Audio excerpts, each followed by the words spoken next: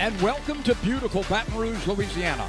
Today on the SEC ESPN Network, it's day 2 of the Purple and Gold Challenge. And Macario, left field, second base. First baseman Barbara, who had the home run last night. Drop, a rise, a screw, and a change at 55 miles an hour. And you're right. 22 hits allowed. That's excellent. Taylor Pleasance charges it, fires it over to first base. And Espinosa, Chula Vista, California, is her home. Supposed to rain. Briggs is coming on, calls off Pleasance, and the center fielder makes the catch. We've seen her. She later struck out. Berzon fanned 8 in the 3-2 pitch. Misses low and away. Yeah, not close. She's not really effective. Wright State was receiving votes in the poll out getting into it, and we have a great looking crowd today. Swing and a miss. Decker reaching and flailing and can't find it. It's the first strikeout for the senior shortstop. That's second in the league. Raylene Gutierrez is at first base. Ali Newland. We're going to see it. Our best pitch is a screw, curve, change, drop, and in the high 200s not long ago, but she is on since this tournament started. She chops this one over the third baseman's head. It rolls into left field, and Danica Coffey, one of the best leadoff batters in the country. The 1-2 from Solora. That's trouble again. Chop, the shortstop's got it, fires, and Briggs easily beats the throw from behind the circle. The plate, middle infielders for San Diego State, making sure that's the big clue that the Tigers are not leaving runners in scoring position. Another chop. There's only one play to first base. But it's a pop. Here's Gutierrez. First pitch swinging, lifts it to shallow left field. Let's check Coffey. Coffey bluffs the throw. Yep. And then had to go back. So now there are doubles, 3 homers, 18 driven in. That's second on the team. Jump on the ball. The 2-0 pitch is lined into left field. This is well hit and snagged by Espinosa on the run. She angles with all these bugs. So we got bugs. You got scorpions. The 2-2 pitch. Lined down to Coffey, who reaches across third base. And I mean, 50. Screwball. And another pluck by Coffey. Coffey that time had to leave her. Nobody on base. Ground ball to Pleasance. She charges. She slings it over right to the belly of Gutierrez. Going to UCLA. You got to try. Yeah, you do. Rudy.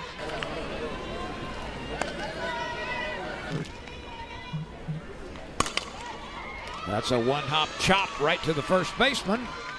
Carson is retired, so 2 quick ground ball outs to. Only hitting 250, but transferred. Lynch lifts one to left field. There's room for Espinosa, and it's a 1-2-3 inning. That's 6 in a row. Chafin got a little giddy up on that ball. She does. Yeah. The 0-2, swing and a miss. That one had lift as it got to the plate. They had those tough to hit if she can continue to. Here's the 1-2. Strike 3 called. Brocky thought it was off the plate wide. Those calls that went to replay last year in baseball off of the Aztecs pitching, but then closed it out quite effectively, and there's ball 4. So a 2-out walk extends the inning. Kind of acting like, where was that pitch? Yeah. No. You don't want to have Barbara come to the plate. Oh, that was a bit interesting. That was kind of a delayed steal. That comes her way. This is her 7th start. Reaching that pitch. The 1-2. And comes back inside. That's a great mix of pitches there. Really, you're right. We are scoreless in the bottom of the 3rd. We are in the gloaming and back straight away. And that's hit sharply, but snared by Barbara at first base. And Solora has done a replay in the middle day of the 3-day Purple and Gold. Briggs chops it to the right side. And a quick release by Macario over to Barbara, and a 1-2-3 inning. That's not. Newland coming on and makes a running catch as she motored into foul territory. Not much gets by Newland or Briggs or want to face this young lady with the bases empty. Takes a full swing. She hits it deep to right center field. Briggs gets under it, and Briggs makes the catch. She recognized that changeup, and she just. Garcia is with it just slaps that right by Coffey. So Decker with the first base hit of the game for the Aztecs. It comes with 2 outs. Newland should have a play, and she squeezes it for out number 3. 3 fly ball outs, 2 to left field, 1 to center. Decker has not allowed a base runner since hit sharply and smothered by Barbara at first base. And Pleasance is retired. Can't hit any better, but right at ball. This one is ripped in between the outfielders. It will roll to the wall. Gutierrez stretches it out and will stop at second base with her 4th double of hers. Rips it to right center field. This one is down on the warning track. Giglio strolls in from second base. Newland with her 5th double of the season drives in the game's first run. And that was a 2-strike pitch as well. Once again, the SEC Player of the Year week. The SEC Player. 85. She grounded out to second base.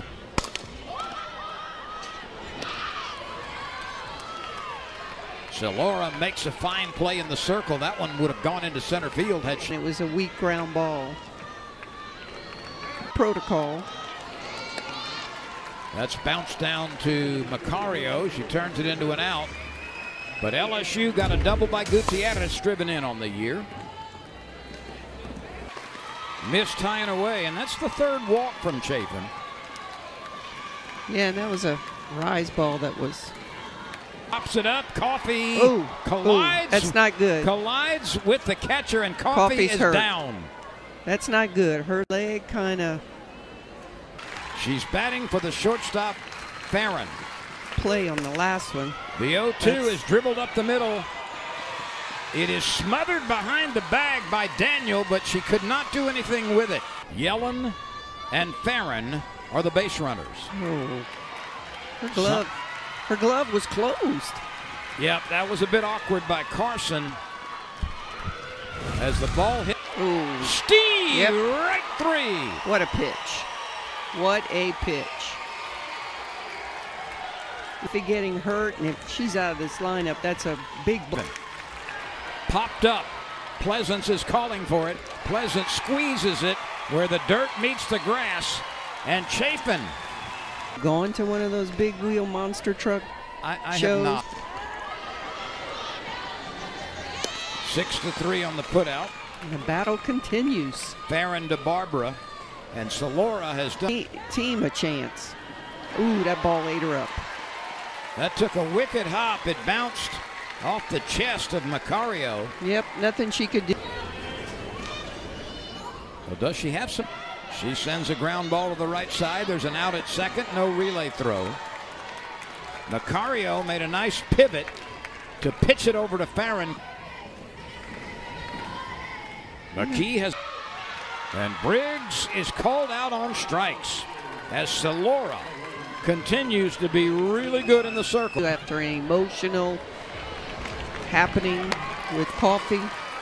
Sierra Briggs retreats to the middle of the Tiger Eye and out in the outfield. Oh. A drive deep to right, and that one is off the scoreboard for the 2nd straight night. She got a pitch right the 2nd time in as many games against LSU, and we've got a 1-1 ball game. Mountain West in right field. That was even a little higher off the scoreboard than the one last night. And on one switch is lifted into shallow left. Newland is calling off Pleasance, and there's the 2nd out. Decker flies to left field. Twice she has hit the ball the other way. Newland drifts to her right. She's got it. 3 fly ball outs, but 1 fly ball that nobody could catch off the bat of Mac. But she's given way to Allie Light. This is her 13th appearance. With a drop to the lefties. But that wasn't a drop, but it was a pop-up. Light through the first 3 innings yesterday. Oh, Light pulled her glove back. She was probably the only one that could make that play. Gutierrez is 2 for 3. And that's ball 4 downstairs. And that one wasn't close. So Gutierrez looped toward center field. That's down on the grass for a base hit. The bases are loaded. Nobody could move more than 60 feet for Carson, who has grounded out twice. Ball left side, coming home with it. There's the force there. Farron did not hesitate at shortstop. She got the ground ball and threw a strike to Garcia. Line drive, left field, base hit. 1 Tiger scores. Here comes another one. The slide at the plate, safe. It's Lynch who comes through for the LSU Tigers. And that's the best piece of hitting that we've seen from Kelly Lynch, and she has become a Tiger. And she comes through in a big clutch situation. Lynch drives in a pair. Lynch move up on the throw to the plate. Lynch came from Washington. She had 20 home runs and 96 RBIs in her career there. And this is her biggest one as a Tiger yet.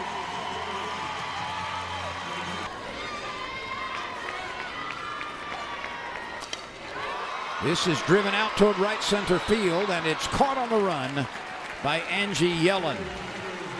But it was Kelly Lynch who ripped. Run is catching. Ball 4. That's clearly downstairs on a 5-pitch base on ball. You put that out there in the universe. So Yellen be able to pull ball in the dirt, and she's going. You're down by 2 runs. And she's thrown out. Pleasance plucked it out of the dirt and laid the situation. Gutierrez turns it into an out at first. And Berzon is 1 out away from only 1 driven in. Up toward Daniel. Waits for the big hop. The throw to first base. LSU is a winner. Drama late.